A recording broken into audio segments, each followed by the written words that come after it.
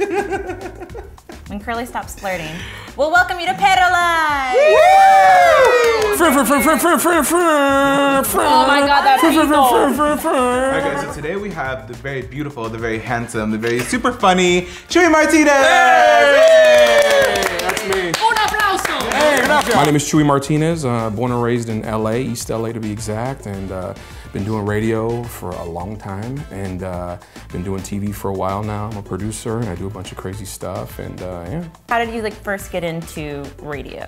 Well, got into radio in Phoenix, Arizona. I was going to high school at the time, and I was about 16, 17 years old, and a radio station came to my high school, and I saw the DJ. His name was Super Snake. He was rocking the crowd. He was giving away t-shirts. He was like, yeah, he's just pumping us all up and driving us crazy. I said to myself, I was like, I could do that for the rest of my life and I'd be happy.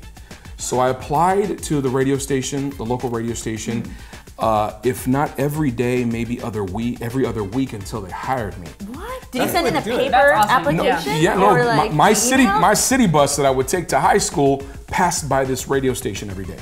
So I would get off, my friends would laugh at me, and I would get off the bus and go apply, and then hope and pray to God that they would hire me. And then one day the marketing director came in and said, "You're Chuey Martinez?" I'm like, "Yeah." He took me to the back. He said, "You see that stack of applications?" He goes, "Half of those are yours, bro." Like, he gave me a stack of t-shirts and he goes, you start this weekend. Yeah! I was crying. I was on the bus crying. I was like, oh my God, work at the radio station. And then, how old were you? It was 16, 17, 16, about to be 17. And then I got home and I told my mom, she's like, "¿Por qué está llorando?" I'm like, "Mom, I got hired at the radio station." She goes, "Okay, but do you have homework?" I'm like, "Okay, you don't get it right now, lady, but you're gonna get it." But now she gets it because I pay all her bills. Yeah, so man. I pay all of her bills and she could call me at 3 in the morning, talk about I need a new laptop. Some people are very like that. Like, you'll have you'll reach a certain amount of success in a way, and then they're like, "But how much money you got in the bank?" Or like, "What's gonna do? Like, what's gonna happen?" Right. They kind of don't know how to especially like if you're in the creative field, they really don't know how to appreciate it a lot of times.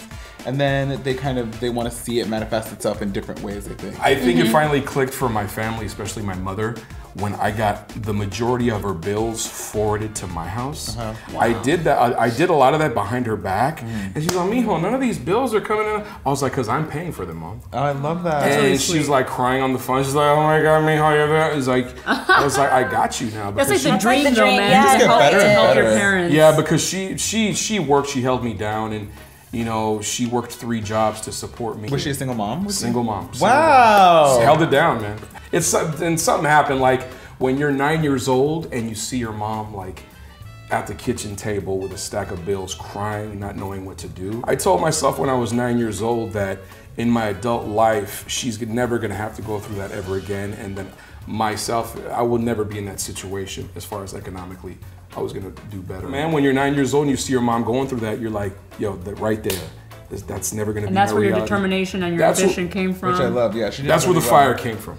What's my suegra's name? Selena. Pero mira este. She might What's really, my she swagger's might. name? I'll pay her bills too. Girlie, she love you, bro. I can't. Oh, yeah. What you need? Water, electricity? Our peoples, you know, we hustle a lot, and I think a lot of it is thanks to our family and our parents, you know, Oh, most especially. definitely. Because a lot of them came from another country and they started from scratch.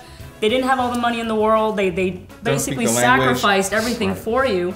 So you grow up young already having that mentality, like, that's it. I gotta do something with my life. And you can't complain because my great-grandparents were field workers and picked strawberries and picked all kinds of crap. And they would get up at 3 in the morning. My great-grandmother would raise 4 children all on her own, struggling, working hard. And I know all that, and you just have that, you have that in you. Yep. And you have that work ethic instilled in you. You know, because you always want to do better than you know, your parents. I think that's where the whole like Latin man comes in, like that whole instinct. I love to provide. I love to take care. You know, I love to be the financial anchor of the family. I don't know, that's just me. Would you feel uncomfortable if you had a partner that earned more than you? Like Absolutely not. Hell no, she could take me to the mall. Take me to the mall. Take me to the swap meet. Yeah, What's Take me to the Mercadito. Let's go. Buy me some stuff. No, absolutely not. Yeah. I don't have to be like the whole I almost breadwinner. feel like the reverse sexist because I think I would feel uncomfortable if my dude earned more than me. Like I want to be the breadwinner. What? Yeah, I want to be. What's up? I want to be paying the bills. How you doing? I'm taking the medical. Let's put them on. Curly, You want to be like a sugar Curly, I know. I'm gonna slap your foot off. Get that foot off of her. Curly turned red. Curly's red. You just turned red. guys. It's play nice.